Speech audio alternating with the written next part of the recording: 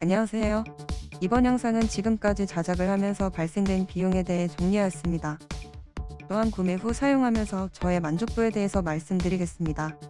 제 채널의 시청자분이 대부분 남성인 관계로 편하게 들으실 수 있도록 음성을 여성으로 하였습니다.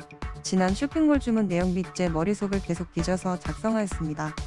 일부 누락된 항목이 있을 수도 있습니다. 또한 구매하고 아직 사용하지 않은 자재들도 있습니다. 현재 사용 중인 제품, 사용된 자재, 작업을 위한 공구 구매 비용 등 모두 포함된 가격입니다.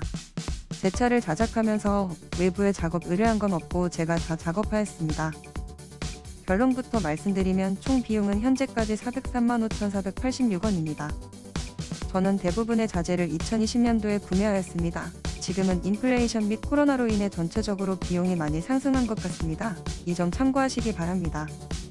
비용이 큰 건부터 내림차순으로 정리하였습니다.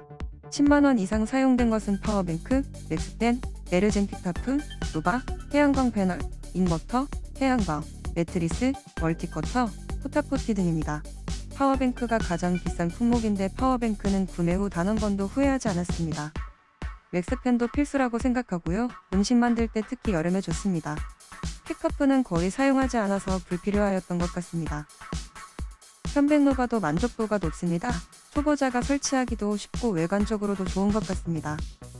태양광 패널도 좋습니다. 겨울에는 파워뱅크의 온도가 낮은 상태라 충전을 꺼두었습니다. 하지만 봄, 여름, 가을에 상당히 괜찮습니다. 꽤 좋은 날 시간당 약 15A에서 20A로 충전이 됩니다. 인버터도 필수라고 생각합니다. 전기포트, 공부 사용, 노트북 사용, 전자전기 충전 등을 위해 자주 사용합니다. 메트리스도 가성비가 좋은 것 같습니다. 포타포티도 싸게 잘 구매하여 잘 사용하고 있습니다. 10만원 이하 구매 품목들에 대해서 말씀드리겠습니다. 코스트코용 휴대용 린스키트도 구매하였는데 여름에 해변에서 외부 샤워 용도로 사용하려고 구매하였지만 한 번도 쓴 적은 없습니다. 열반사단열재 또한 필수 자재로 생각되고요. 전동드릴 2개를 각자 만원씩 8만원에 구매하였습니다. 스코르바 미드빔 3개도 좋고요. 부틸 방진 매트를 총 64,000원치 구매하였네요. 다 잘 썼습니다. 디월트 공구함을 2개 구매하여 하나는 공구용, 하나는 전기용으로 잘 쓰고 있습니다. 합판 3장을 6만원에 구매하였는데 지난 싱크대 제작 영상을 보시면 잘 나와 있습니다.